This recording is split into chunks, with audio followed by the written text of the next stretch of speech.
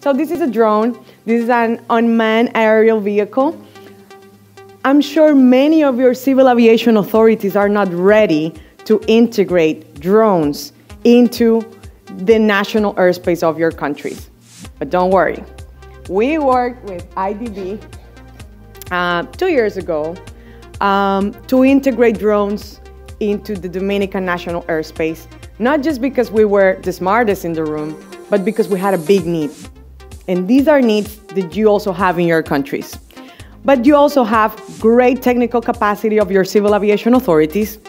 These guys know what they're doing. They just need to understand what the framework is.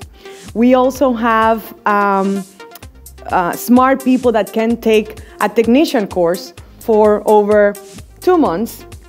And with IDB, we thought about the whole sustainability of those type of projects because we created a drone innovation center where we would teach and give skill sets to these people that would operate these drones so they can, take the course, go and provide services like agricultural related services, data capturing, drone delivery related services, or just supervising a drone doing its job.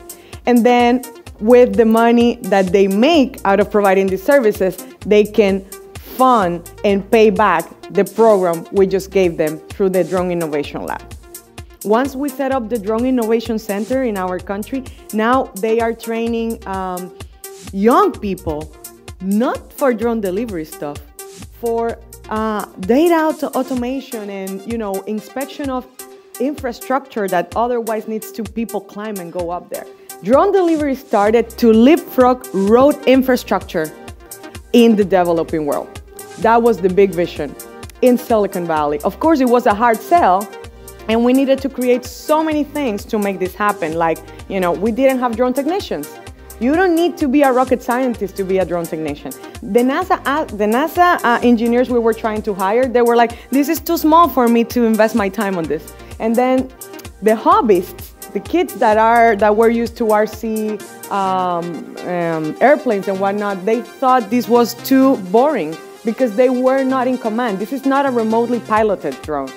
The drones we built for drone delivery are completely autonomous. They know where they are and they know where they're going.